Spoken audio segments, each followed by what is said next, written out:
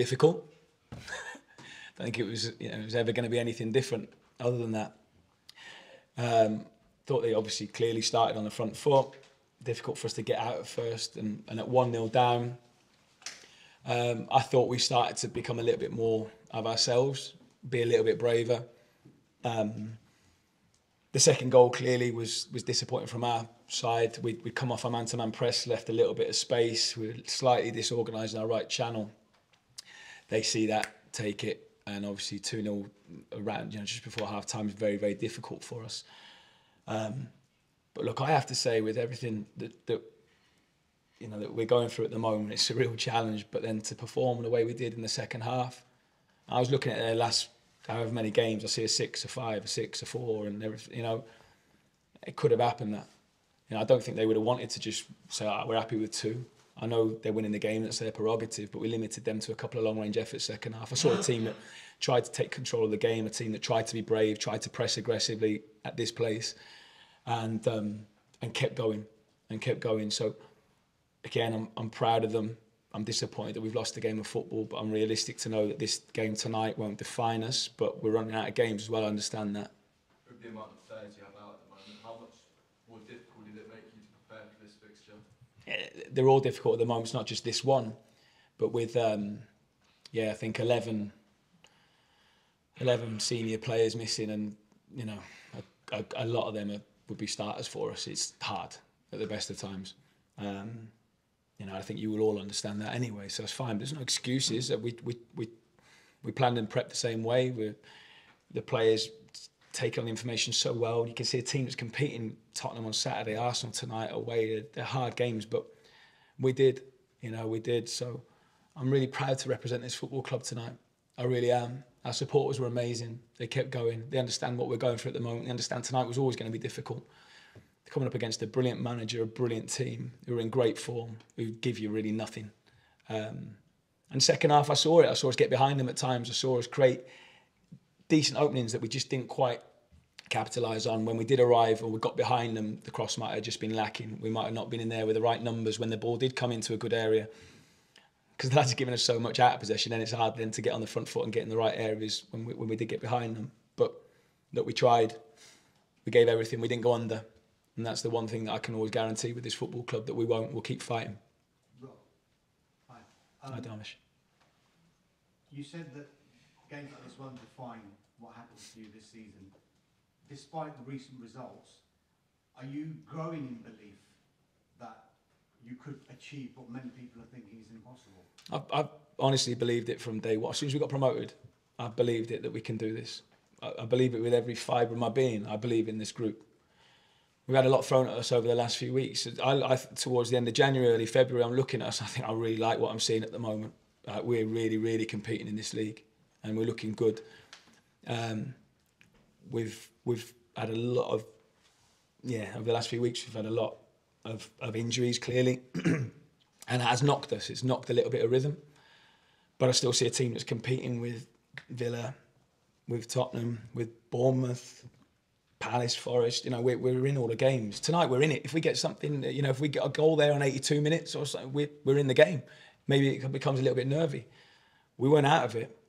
I know Arsenal, you might say, they defend so well, they're brilliant, but they don't give hardly anything away, but we weren't out of the game.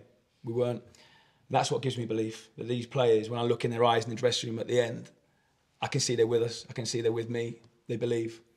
And all our focus now has to go on to Saturday. It has to. Rowe, Hashi had his first 90 minutes under his belt tonight. But so far, how do you see his adaptation, especially as part of the Luton's man-to-man defending? Because it's not easy. No, it's not. Like tonight's opponent. Yeah, it's not easy. We are quite unique. There's a few teams like us, and we'll press high, and then obviously have to recover back in shape. We're asking a lot of Hashi at the moment because he's not really played in his best position yet for us. So I love him. He's an amazing person. He's given us absolutely everything. I thought his performance tonight was good. So really pleased with him.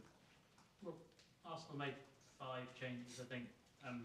Starts for players you've not started in months in some cases. How much does that, how much did you anticipate kind of some of those changes, and how much does it change your preparations and out before kick-off? Not so much.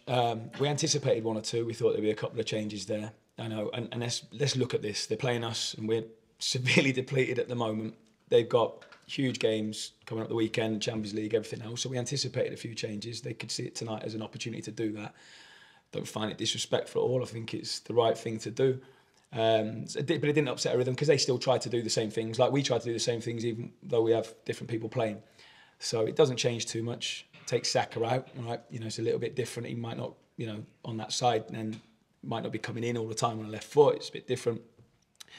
But you know, they've still got that back four, at least those two centre backs, the goalkeeper, Ben White's still there, and you know, they've still got that solidity as well. So and they're not bad players that are coming in either, are they? So I think, yeah, it didn't change too much of our preparation. We thought there might be a couple of changes. I was going to ask you, if I can, about one of those changes in Will Smith-Rowe, just because we didn't see much of him starting, and I wonder what you made of how he played. I mean, yeah, he's a really good player. I mean, I was lucky enough, he probably won't remember this, but I did a few camps with him with the under-20s when I was working at the FA, and I thought he was outstanding. I mean, we played Portugal, we won 4-0 in Portugal, and he was brilliant, you know, so I've always been a big admirer of his. Yeah, I thought he was very good. He's a top player. I mean, just they've got a lot of top players there, haven't they? And it's just been unfortunate he's not been able to get in, but I think he's an exceptional player. Rob, you've spoken about the challenge of facing Arsenal. I'd just like to know from your opinion, really, from a coach's perspective, what is it that makes them such a formidable opponent? Well, they give no chances away, do they really now? You know, to the opposition teams, and we saw them against probably the best team. Don't want to upset any Arsenal fans either, but maybe, you know, all right, it's up for debate. But against a top team on the weekend, and they limited City to very little, so they don't give you anything. And then they've just got.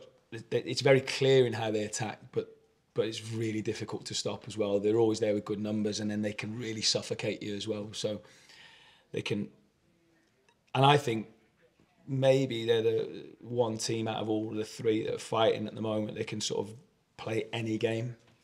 If it's a physical game, if it's a footballing game, if it's a running game, whatever it is, they've got the answer. They've got the personnel to sort of play any way. I suppose City and Liverpool, when I think about them, they can do it all. I just think they've got no weaknesses really, especially when we're looking at them.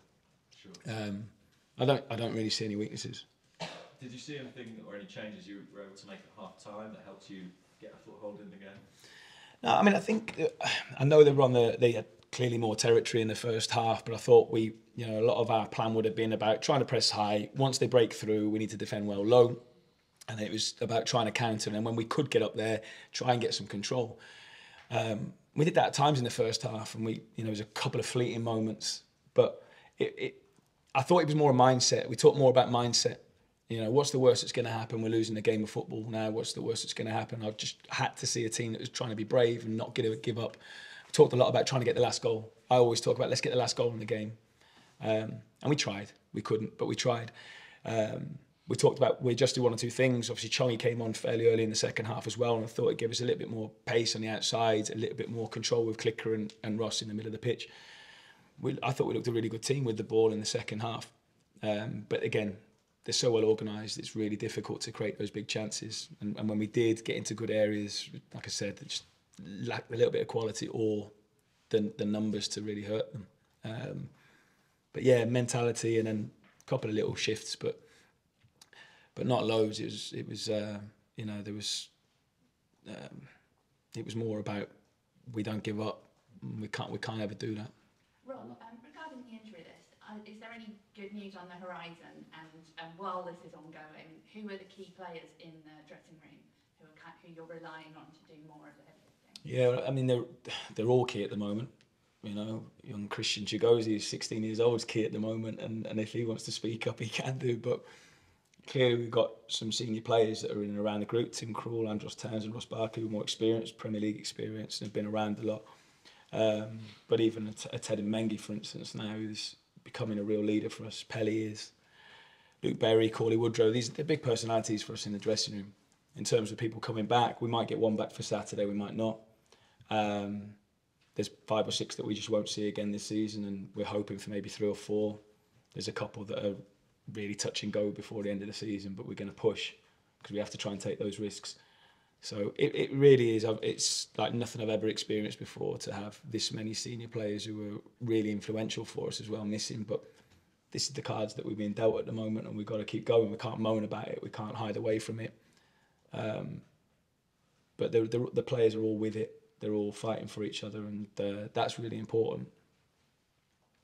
How pleased were we with the defence and also Fred? I mean, let everyone play together as a back five, but Yeah. not too much really. No, I mean, Fred, bless him, first start for us in a long, long time, and then, you know, in the Premier League at Arsenal as well. So we're asking a lot of these players at the moment, but I was really pleased with him. He was another one that was teetering on the edge. We could break him if we push him too far, so he had to come off at that stage. He's not had loads of football at all. And yeah, I think at times he might have been shocked a couple of times with the speed of it, and wow, Havertz got there a bit quickly, you know, but he's not experienced that. But he did some good things as well, and I was really pleased with him. He stuck right at his task. It was difficult. Again, Hashi playing out of position, but gave us everything. I was really pleased with him. So yeah, there's a few good bits in there. The defenders defended well for the vast majority of the game, but the moments that we did just not get it right, that was when they punished us. Fans are amazing. They always are. I love them, and we're really lucky to have them. They're realistic, they're passionate, but they're so with us and behind us. I'm really lucky to have them, because in this situation, if they turned, it would be really, really tough. That gives me a lot of belief that they're with us. Good. Thank you, guys. Sorry, mate. One guy there. You all right? Yeah, no, it's all right. You sure? Thank you. Sorry. It's all right. Cheers, Rob. Cheers.